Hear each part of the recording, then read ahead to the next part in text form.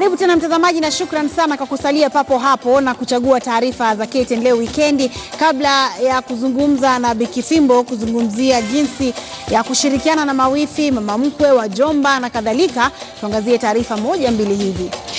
Spika wa bunge la taifa Justin Muturi ameamua uchunguzi ufanywe kuhusiana na madai kwamba baadhi ya wabunge walikula hongo ili kutupilia mbali ripoti ya kamati ya pamoja ya kilimo na ile ya viwanda kuhusu sakata ya sukari humu nchini.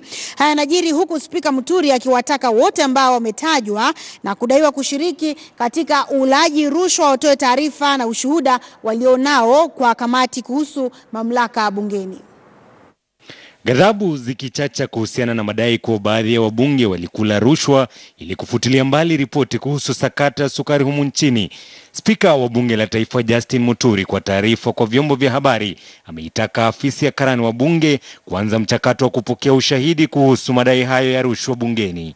Muturi akisema kamati kuhusu mamlaka ya bunge itaanza shughuli ya kuchambua ushahidi huo na kualika idara za kupambana na ufisadi kuendeleza uchunguzi na kuwachukulia hatua wahusika. Kuna mawaziri ambao walikuwa wamelegeza kamba, lakini wabunge kwa sababu ambazo hazieleweki, wakiwa wameongozwa na kiongozi wa wengi Adan Duale na kiongozi wa wachache John Badi, wakatupilia ripoti hiyo mbali.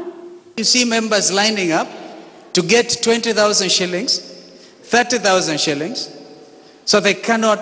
They throw out a report, the effect of which is to kill our sugar industry in this country. Siku ya Alhamisi juhudi za ushawishi zilinoga bungeni kabla ya ripoti ya sukari kuwasilishwa.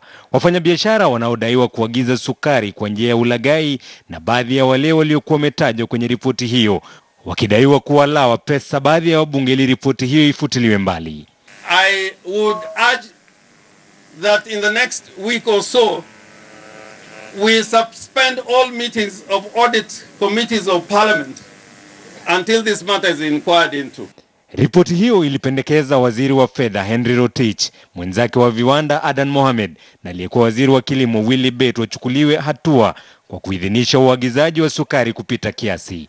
Na sasa kinara mwenza wa NASA Kalonzo Musyoka anapendekeza uchunguzi ufanywe upya kuhusu sakata hiyo ya sukari. Maybe a judicial inquiry.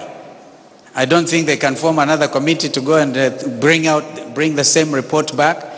Macho yote sasa yameelekezwa kwa kamati kuhusu mamlaka ya bunge inayoongozwa na Spika Justin Muturi kutoa mwanga zaidi na hatua watakayochukuliwa wahusika, ikizingatiwa kuwa kamati hiyo ya pamoja kuhusu kilimo na ile ya viwanda ilitumia jumla ya zaidi ya milioni 10 kwenye uchunguzi wao. Jeff Kirui, KTN.